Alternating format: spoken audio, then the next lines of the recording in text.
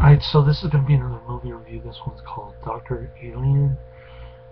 And this is kind of funny spoof on weird science. It's kind of makes fun of itself. It's cheesy. It's a great movie, and it's got Michelle Bauer.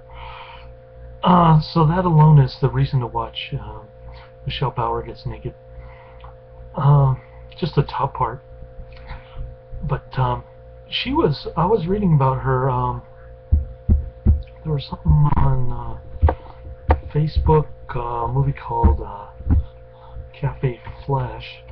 I think that was her first movie. She went by the name of P.S. No. Back then, she was a penthouse pet, and I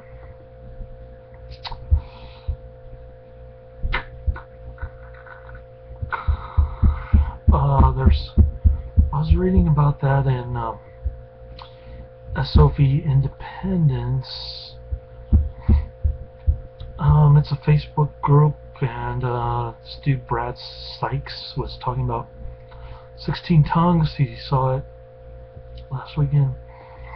It reminded him of Cafe Flesh. That's how I started reading about Cafe Flesh and P.S. No.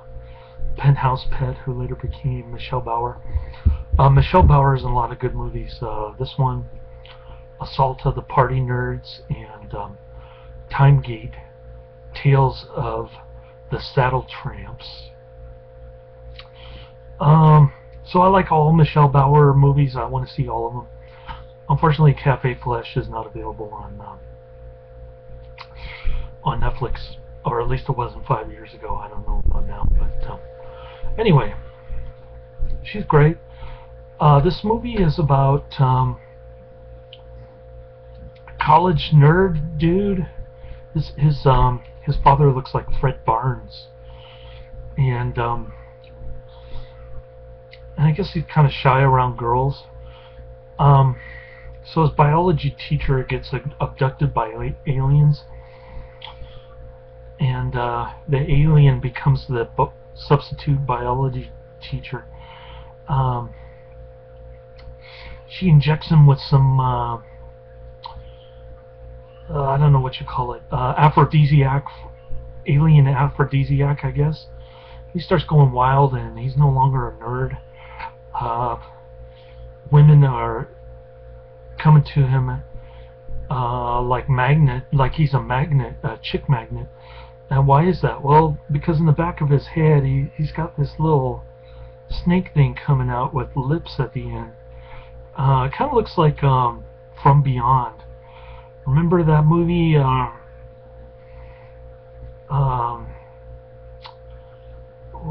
What was that actor's name?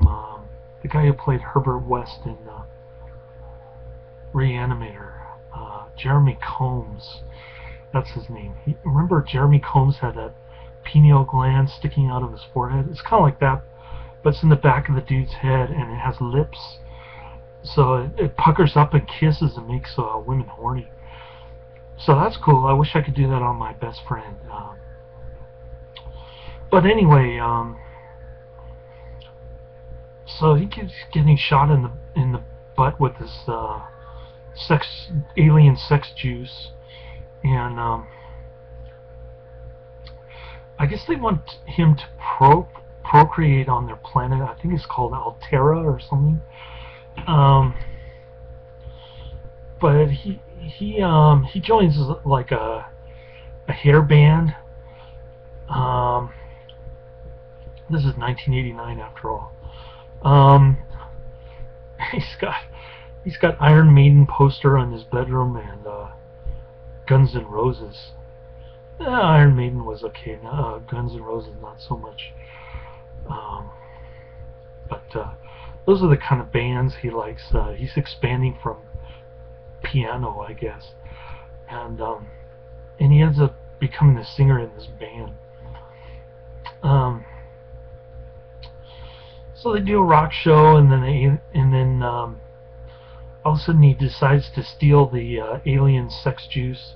So he has a vial of this stuff. I guess it's the third dose, and there's a big battle scene with the ray gun um, at the bar where the guy's playing,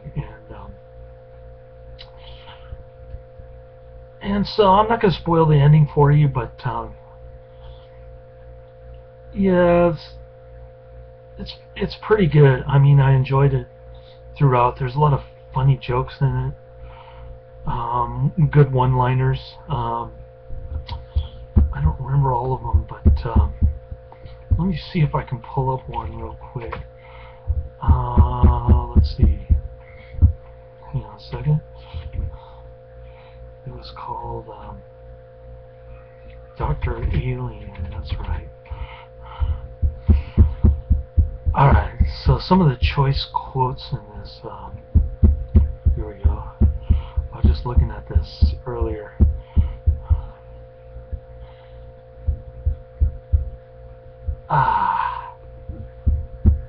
What can you tell me about your penis? What do you want? You. I had a feeling you were going to say that. That Earth boy stole the last bottle of the formula and blew up the lab. All my notes destroyed. That's pretty funny. Maybe it was pretty stupid to challenge a mentally superior being holding a death ray. Oh man, that's too much. I love this flick. Crack me up. There's so many one-liners like that. It's great. You got to see it.